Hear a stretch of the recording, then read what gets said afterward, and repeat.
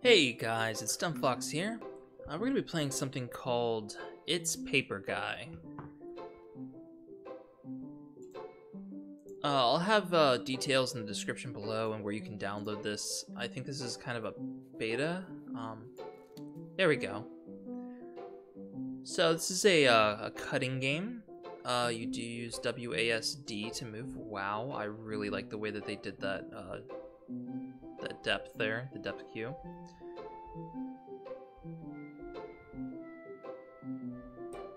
I got a little jump. No, nothing really besides that. Can I kill myself? No, I cannot. Okay. All right, so let's take a little jolly trip over here. Okay. Nope. There we are. Whoa! Avoid the tree there. Don't want to get killed. Ooh. Can I push these over? Ah! Oh, there you go. You just gotta shred them. Oh, that's such a cool effect. That's so cool.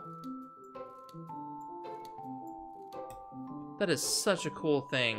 Oh, I love that. Alright, let's keep going. My forehead. Oh, I'm sorry, dude. I'm sorry. I can't kill him. Sorry, I didn't mean to destroy your I mean, I did mean to destroy your forest, but not really. Oh, I can definitely not make that. So, what do we need to do here?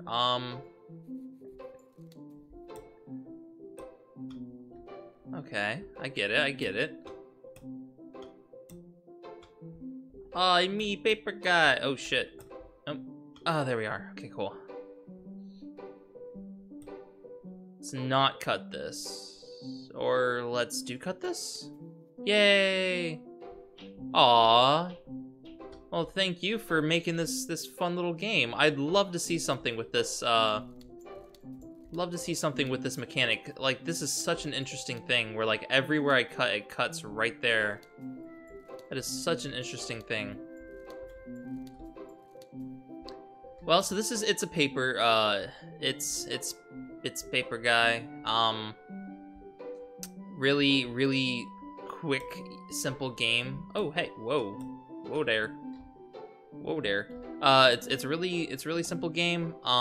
Very short, but it gives you some interesting mechanics to look at. I'd love to see more from these people developing stuff.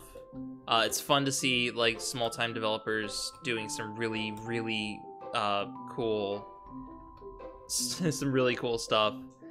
Thanks for watching, and I guess thanks for playing to me.